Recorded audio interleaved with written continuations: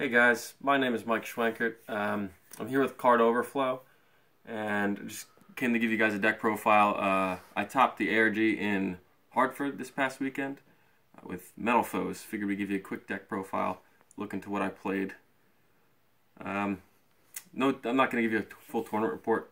I have all my matches written down here, but I'll just link them or put them all in the description so you guys can see them. No point in wasting that much time. Before I get into it, be sure to check out Card Overflow, our website. We deal specifically in foreign cards and do have some English cards as well. Just give us a look. So let's get into the deck profile. Let's get that out of the way. So like I said, I played Metalfoes. Lost round 1 and won out from there. I played 3 Gold Driver, 3 Silvered, 3 Vol Flame, 3 Stealing, 3 Bismugear, so all 15 Metalfoes. Pretty standard, I think. 3 Raccoons and a Kieran, obviously.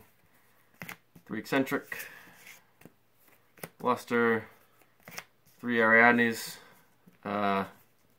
Anybody who knows me knows that I like playing counter traps, so figured why not. Had good matchups against DDDs, so 2 Maxi Rabbit, 29 monsters total as I drop a Maxi.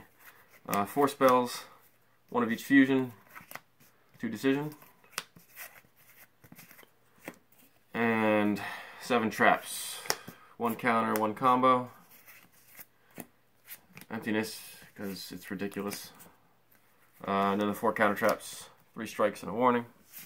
40 in the main deck. No Gofu.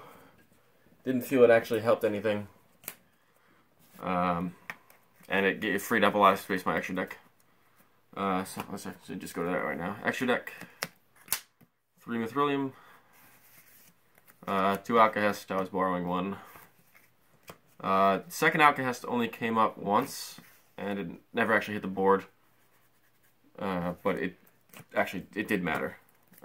1 Orichalc. Adamanti, I don't think I actually made him. Break Sword. Grand Pulse. Totem Bird, never made him.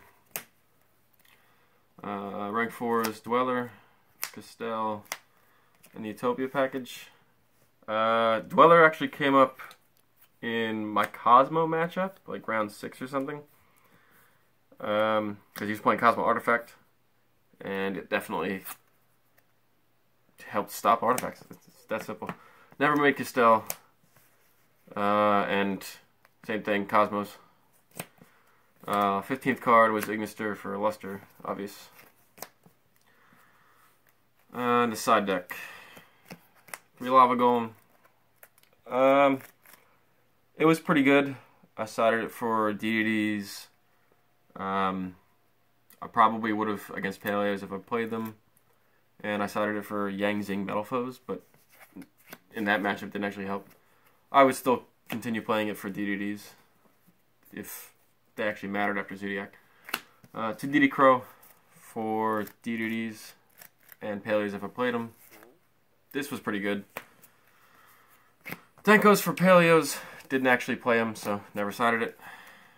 2 Cyclones for the mirror match and anything I needed spells and traps, spell trap removal for. I do love this card. I'm going to continue playing it.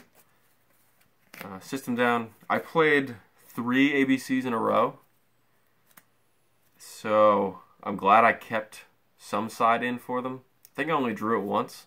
I don't even think I activated it, but it made me feel safe. I had my safe space. 1 Raigeki. I mean, I don't think I've ever not sided Raigeki.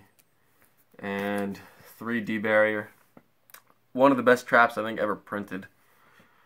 Anytime I activated it, I think I won. Either the following turn or within a couple turns after that. But this card is ridiculous. It's obviously going to go to the main deck when Zodiac comes out. But that's really it. So, that was a horrible fan. That's the side deck. I'm probably going to stop playing Metalfoes once Zodiac comes out.